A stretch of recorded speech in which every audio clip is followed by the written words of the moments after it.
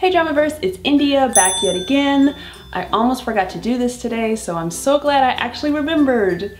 Yay! Have you ever had that actor or that actress where you just feel so invested in their career and you know that it's mainly based on a couple of dramas that you sort of kind of liked, or maybe one or two dramas that you actually really liked, but the rest of the work has just kind of been so-so. But more importantly, you like them because they're really hot. Yeah, let's talk about Yamapi. I feel like I've watched him kind of grow into this really cute little idol actor, into this really hot idol actor. So of course, when I knew that he was going to be in another drama, I pretty much freaked out. And I did what I usually do, which is pretty much kind of like I go into sweats, and there's this thing that happens where I just kind of tense up, call all of my closest drama friends and just be like, have you or have you not heard? I mean, it's literally like the most important thing in my life ever when I find out that he's going to be another drama, which just says so much about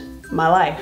Yamapi is pretty much the nickname for the Japanese actor Yamashita Tomohisa. I can remember him pretty much being in like one of the first dramas that I ever watched. He made such an impression on me that I was just kind of like, who is this kid and how can we make sure that he has a career for the rest of his life? Yamashita Tomohisa is actually starring in the manga turned live action version.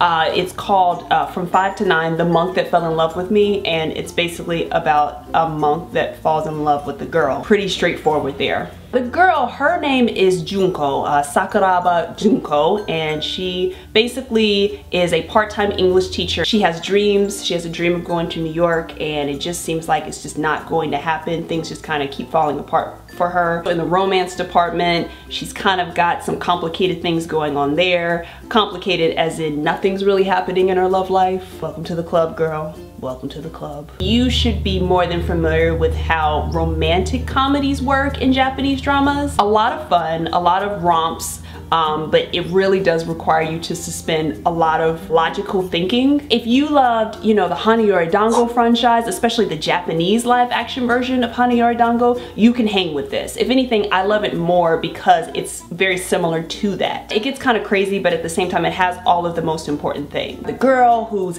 kind of sassy and smart, and she ends up meeting the rich guy, in this case, the rich monk, which really, I'm not really sure how that works. I assume that monks were supposed to do without a lot of things, but maybe I'm just confused in that way. I don't know. It just seems like Yamapi is the richest monk I've ever seen before in my life. I mean, he literally had a sports car at one point. On the same end, they had him literally taking a shower in a waterfall, which, you know, I always assumed that Yamapi takes showers in waterfalls anyway. I don't expect Yamapi to take showers in normal places like a normal person. I just assume there's like a natural spring somewhere that he just happens to find, and he's like, this is where I will take my shower now. This is me being one with nature. This is me giving you all a gift, and it is a gift. Now, I won't give too much away because, you know, spoilers, I understand that those are important. If you want the real review, you'll actually need to go on over to my blog, which is obviously dramadebussy.com, and you can actually find the review on the first 2 episodes. I'll go ahead and tell you that yes, I did really like this, but I do have some conflicts with some of the things that have happened so far. Some of the tactics that Takane, which is the character that Yamapi is playing, a little questionable. I absolutely adore the fact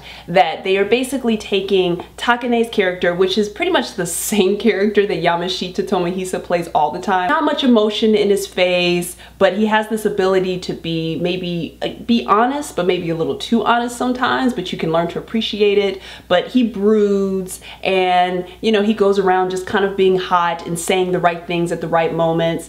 You know, that's who our monk is, and that's who Yamashita Tomohisa really excels at. But I love the fact that they went on and put him with an actress that I really love, is Ishihara Satomi, which if you're not familiar with her, then please stop this video, just turn it off and go watch Rich Man, Poor Woman, and you will love her as much as I do, and you will also learn to love one more guy that just happens to be in that drama that is everything, but that's another video for another day. Let's just stay on the topic right now. I'm hoping that this show will be more than just him trying to basically make her his bride, and there's no real connection that we can actually believe, but I don't think that's gonna happen. There's chemistry that I see already, and I think that chemistry is just gonna grow, and that's important because when you only have 11 episodes, you really need to be living on more than Yamapi's hotness. This show is basically a parade of hot guys, which again is pure Japanese romantic comedy, and no one's complaining, certainly not me. If you are watching from 5 to 9, please tell me what you think. Do you have a favorite Japanese actor that you kind of really love as much as I love Yamapi? Do you love Yamapi as much as I do?